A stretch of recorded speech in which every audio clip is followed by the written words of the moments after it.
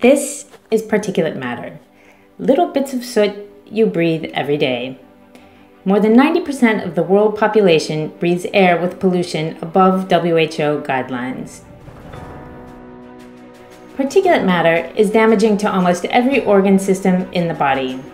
But where does it come from? In Barcelona, it's mainly traffic. But what about in a place like Hyderabad?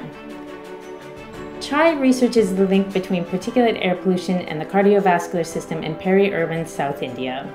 Here, particles come from traffic, but also local industry, trash, and biomass burning. To better understand where particles are coming from, Chai measured particulate matter continuously in 3 locations in the study area. We conducted personal monitoring on 400 participants, 40 of whom carried a number of devices in a backpack over 6 days. From the GPS, we know where they went. From the wearable camera, we know their activities. And from the micropen, we know their exposure to particles.